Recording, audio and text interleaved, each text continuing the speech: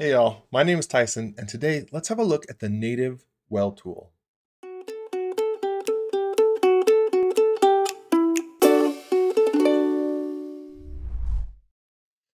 Actually, let's go a step further. Let's look at the native Weld tool and some tips on using that functionality effectively. And then let's contrast it with one of the Weld extensions out there, just so that you get an idea of like some of the extra functionality that exists in the extensions, and you can decide what might work better in your workflow.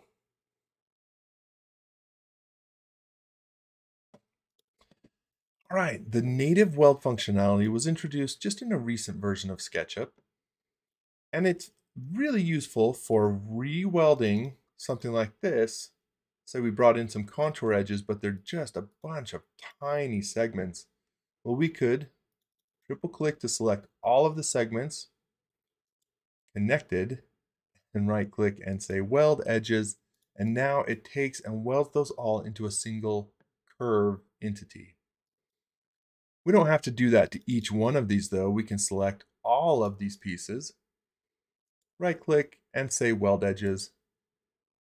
And now they've all been welded into much more useful single curve entities.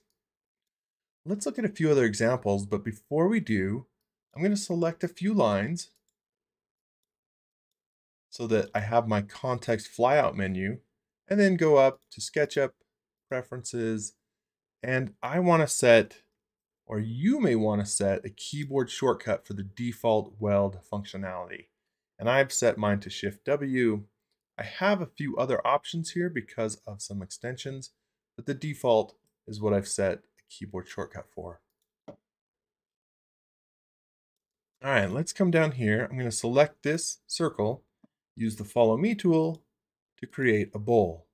Now the native Follow Me tool is going to break all of these into various segments. And we might want to come back in and weld these. Well, rather than trying to select all of these various pieces, a really quick way to use weld is just to double click on this surface, selects the surface and its bounding edges, and then I'll hit my keyboard shortcut. And sure enough, it welded those set of bounding edges. I could do this again, double click, even add to my selection, double click here, and then again, hit my keyboard shortcut and weld those. Well, you may very clearly think immediately, why not just select the entire bowl object, right? Why wouldn't we do that? And then use your keyboard shortcut or say weld. Well, the reason is it doesn't seem to work. In fact, it broke the welds we had just created. I'm not sure why, but selecting all of an object and trying to weld all of the various edges as one does not seem to work with the native tool. However, here's a quick workaround. I only need to select, say, the top half of this bowl, so not everything. I'll hit my keyboard shortcut to weld, and it welded all of that selection. And then I'll just grab the bottom half, weld it, and it welded that as well. So it's a really quick workaround. You can't select it all at once, but you can basically do 2 or 3 selections and get to the same results. Let's do that again. Say I select and use Follow Me to create maybe this cool old looking brass telescope. But again, it's broken up into a bunch of little segments. Well, I can't select it all. As we just saw, the weld tool doesn't want to work. But I could do something like grab this half, weld it, which again, right click or go to the keyboard shortcut, and then grab this half and use my keyboard shortcut and weld it. And sure enough, it should have and did weld this. Now, all of these have been welded into curve entities. Keep that in mind, because now we're going to contrast that with Christina Inneroth's Auto Weld, which is an extension that you can find in the extension warehouse. But I want to be clear, I'm not suggesting you need to go get it. It is a paid plugin. So keep that in mind. There's native functionality that will work, but let's have a look at what this does. I'm going to use the follow me command. So we've created a similar telescope. Again, it's broken up.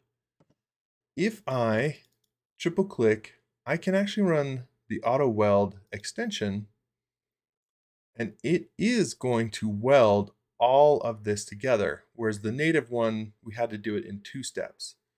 However, you'll notice right away that I'm having to do a little bit of thinking. It takes, for this example, 10 or 15 seconds. Many examples don't take but a second.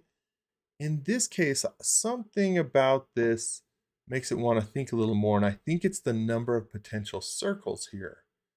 What we're going to see in just a moment is that Christina's tool actually tries to weld these entities back into circles, whereas the native tool welds them back into curves. So there we go, it finished. If I select this, let me see, make sure nothing's selected.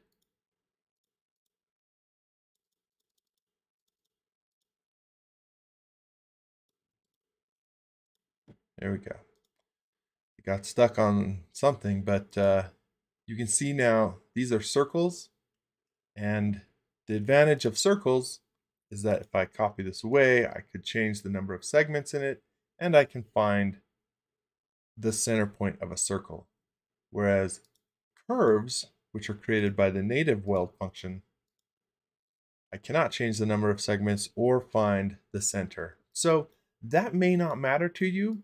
You may be able to do just fine, but if that's something that you're interested in, you might want to look at that auto weld extension. One more example. So if I select and then use follow me to create, say, this shape, I'm going to grab all of this, use the auto weld extension, and it worked very quickly in that case. And you can see it did weld these. And here, this inside one, it made a curve, but these outside are actually converted back into arcs. So the auto weld extension will try to convert back into arcs and circles where possible, and that may be something really useful to you. It also will try to auto weld immediately after you've used follow me. That's a setting you can turn on. So just some additional functionality that might be useful. Again, not trying to say you need to go get it because it is a paid plugin and this is not meant to be an endorsement of it. But in the mode of transparency, I just wanted to show what some of the differences are. So there you have it. I hope that was helpful. As you can see, or I hope it's clear that you don't need an extension. The native weld function is really useful and definitely create a keyboard shortcut for it so you can just quickly grab a number of entities, weld them up. But if you want to push it a little bit further, you know that you can. I hope, again, let us know, what you want to see, or if that was useful, if you have a different approach, whatever it is, let us know in the comments, and let us know what you'd like to see next. Let us know what tips or workarounds we could explore that might be useful to you, because we want to make this useful for you.